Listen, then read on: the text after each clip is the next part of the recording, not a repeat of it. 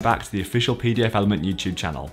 I'm George, and in today's video we'll explore everything you need to know about these new features and how you can make the most of them to enhance your document creation experience.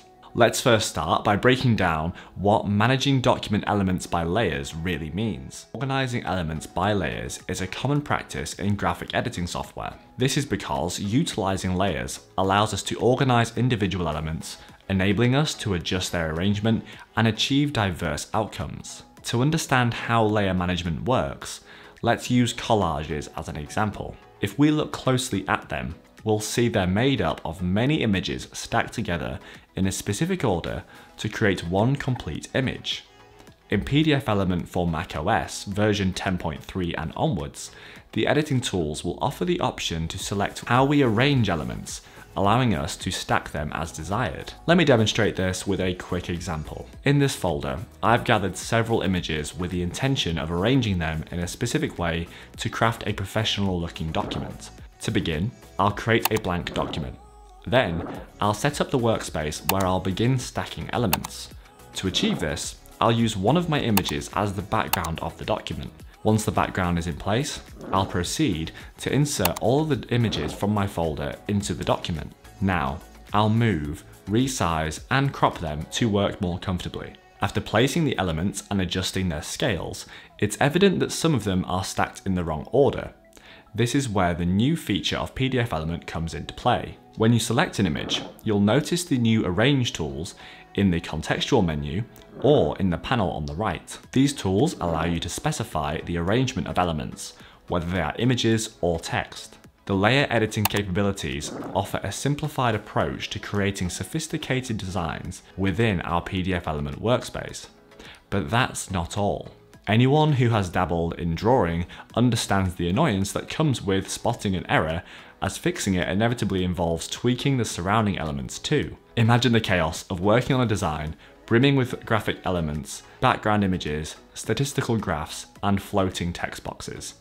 Then, just as you're almost finished, you noticed a misaligned element. In that moment, with your elements merged or rasterized, your only recourse is to cross your fingers and hope that by pressing Command Z will backtrack enough to rectify the mistake. Well, managing and editing your documents by layers is the solution to this problem. Organizing the elements of our documents into layers provides a more efficient and structured approach to managing elements. This simplifies editing and visualization, enabling us to modify specific elements without impacting others. The new layers managing features are powerful tools for creating documents with multiple elements or intricate designs, enabling us to address issues individually. This results in significant time savings in document editing and error correction. Don't you find that fascinating? Let's use this document as an example. It's filled with numerous graphic elements and text boxes, which could make even minor edits a daunting task. Wouldn't you agree? Thankfully, with layer management features, this will no longer be an issue. Layers can be accessed through the panel on the left, where all the document's layers will be listed. Each layer will contain specific elements that we have assigned to it. By checking or unchecking its respective box, we can easily hide or show the elements within, enabling us to make changes securely without the risk of accidentally modifying other elements. Additionally, when we might click on any of our layers, we'll find two essential options: rename and delete. The rename option lets us give each layer a custom name, allowing us to add descriptive labels that ensure clear and organized document management. On the other hand, the delete option allows us to remove layers that are no longer necessary or have been created by mistake, which helps keep the document clean and error-free.